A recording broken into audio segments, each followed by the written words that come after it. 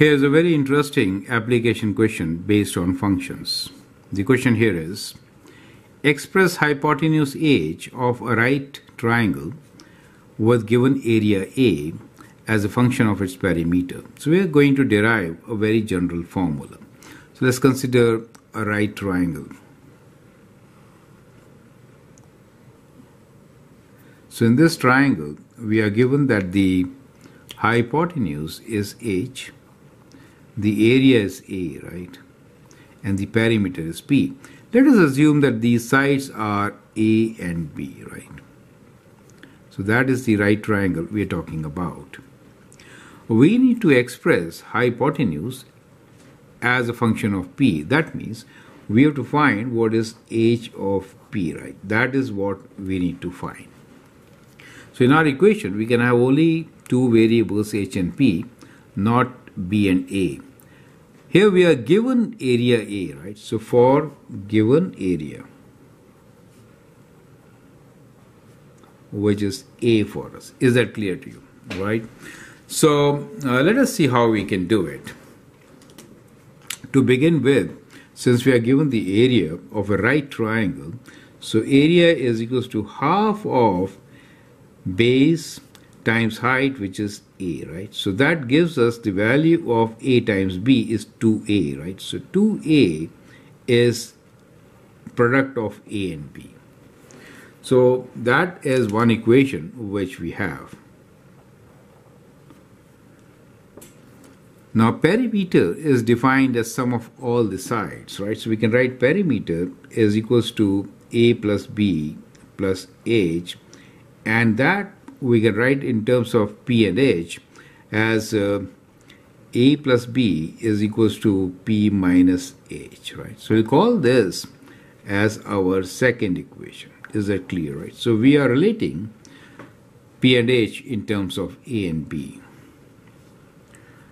Now we also know Pythagorean Theorem, so that should also be taken into account. So we have A square plus B square equals to h square, right? So let's call this as our equation number 3. Okay.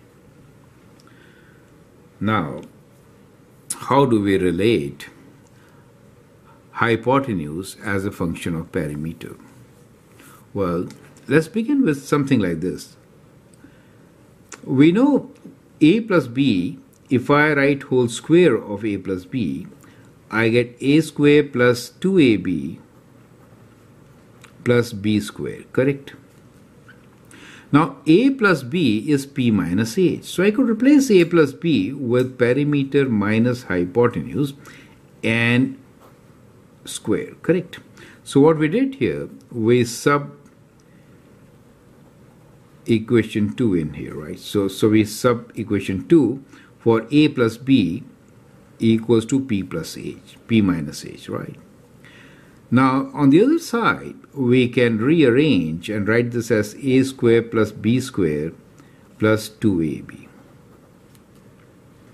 So we have P and H. Now we have to get rid of A's and B's. A square plus B square is H square. So we can write this as P minus H whole square equals to A square plus B square is H square, right? And AB is twice A. So it is plus 2 times twice A. So we substituted equation 1 and 2 here, right? So rather 1 and 3.